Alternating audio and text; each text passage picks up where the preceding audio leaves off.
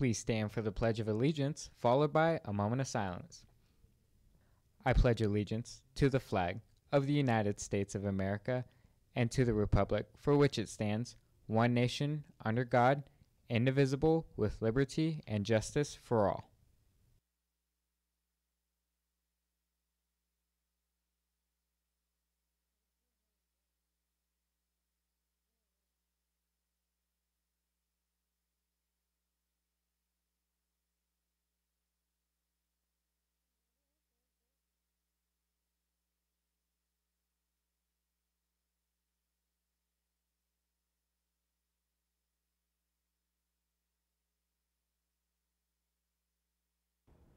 Coming up today on FST News, find out what clubs are meeting after school.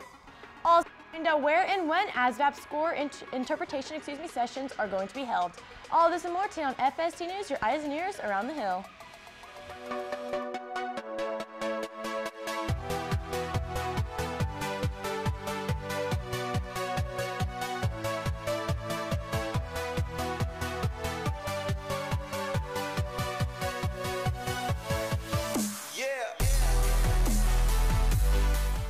Good morning. Today is Wednesday, January 16th. I'm Reed Peterson. Thanks for tuning in today, Falcons.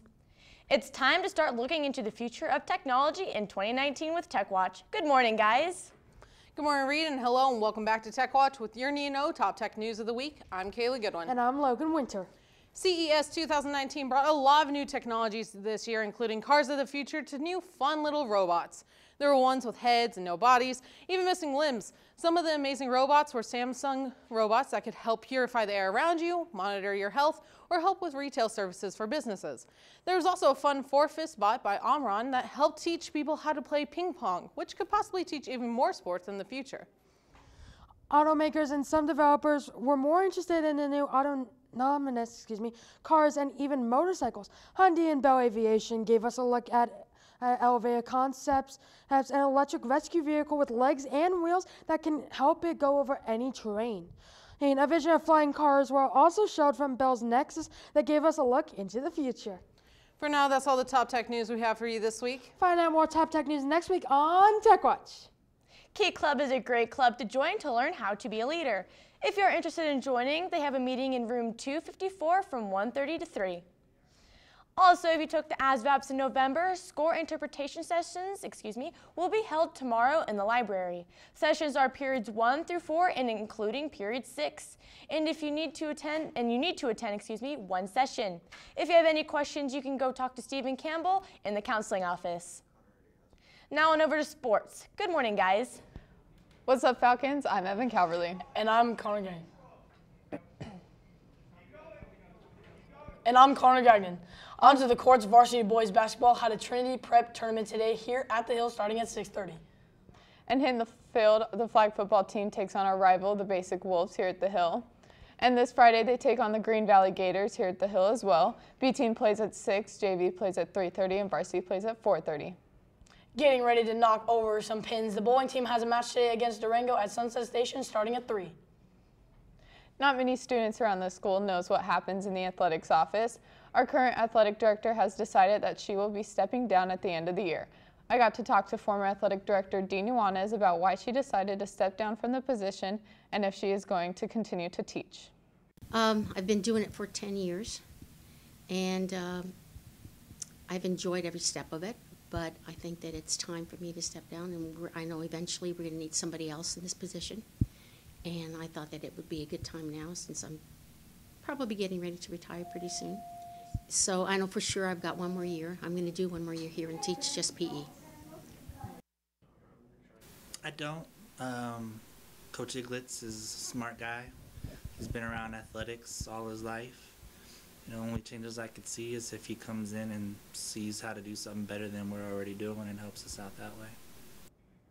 Although she might be retiring soon, she will be missed as the athletic director. Russell Queering, the assistant principal over athletics and facilities, has a say in this change. I asked him if he thinks the change will affect anything. I don't. Coach Iglitz is a smart guy. He's been around athletics all his life. The only changes I could see is if he comes in and sees how to do something better than we're already doing and helps us out that way. This change could improve the way things are being run and bring a fresh face into the program. Matthew Iglitz is taking over the athletic director position. I talked to him about why he chose to take on this position and what his plans are. The position opened recently, and Ms. Nuanis has decided that she is going to retire in the near future. So the position was open, and it's something that I have thought about in the past. I've been teaching at Foothill since 2005. I've been coaching here since 2004. So when the position opened, it was just something that I thought might be a new opportunity and something that I'd like to pursue. Regarding any changes, right now I'm actually just trying to follow Ms. Nuanis and see how she does the job, because I'm just learning a lot about what the job itself entails. So I don't anticipate making any new changes in particular. What I'd like to do over the course of time, as I start to become more and more familiar with it in the next couple months, I'd like to sit down with a lot of the coaches that we have on campus and just pick their brain and talk to them about what they think makes Foothill successful, how they run their programs, so that I can become a little more familiar with some of the coaches that I might not necessarily know a whole lot about so far. Having a new athletic director can bring many new ideas and improve the position at the school. That's all the sports for today, Falcons. Reed, back to you. Thanks, guys. That's all the news going around the Hill today, Falcons. Make sure to follow us on Facebook, Instagram, and Twitter at FST News. And from all of us here at FST News, have a wonderful Wednesday, Falcons.